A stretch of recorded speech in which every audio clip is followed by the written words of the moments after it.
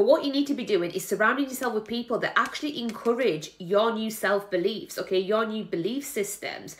So this is where, listen, if your belief is that this person is coming back into your life, but the people around you are like kind of, you know, dismissing it, they're just like, no, that person won't come back, whatever, you just, you know, just move on, blah, blah, blah. They're stopping you, okay, because they're reinforcing that negative narrative. They're reinforcing the different story, not your new story. So listen, yeah, if you want your wish fulfillment of this reunion, be very careful who you surround yourself with and ultimately who you listen to. Do you want this happy ending? Do you want this positive outcome? Remember, happiness is an inside job, okay? Right now, you're very overwhelmed, especially emotionally. Like, it's almost like you don't know how to feel. There's so many different things going on for you because your intuition's telling you one thing, aka like this is your person. And then all this self-doubt is creating, like your ego is creating all this self-doubt.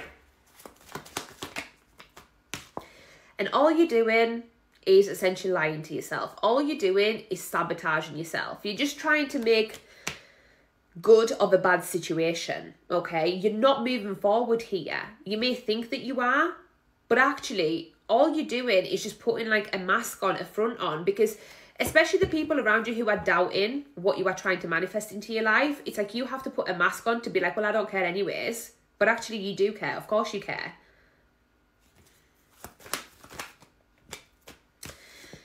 The bloody King of Cups and the Hierophant with the High Priestess. Well, first of all, the Priestess and the Hierophant, divine counterparts, okay? Highly spiritual divine counterparts. This is how I know this is a highly spiritual connection. Like, so deep. Like, the soul tie here is, strong. And as I was saying with the King of Cups in part 1, like, this person loves you. Like, this person has such strong feelings towards you. Both of you do, okay? Both of you have such strong feelings towards each other. Heavy water sign energy coming through, Pisces, Cancer, Scorpio, and also earth energy, Taurus in particular. Jesus Christ, yeah. Right now, you're at a crossroads. And if you're at a crossroads, I feel like your person's also at a crossroads. You've both tried to move on, okay? How long has it been? Ask yourself, how long has it been? For a lot of you, we're talking years, okay? For a lot of you here, we are actually talking years. And between 3 and 5 years is kind of what I'm getting, especially. So for some of you, that could be a specific time scale.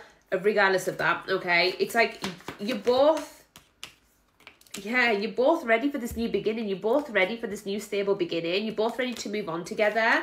But yeah, there's still something holding you back here because being together again will be a huge transformation. And are you both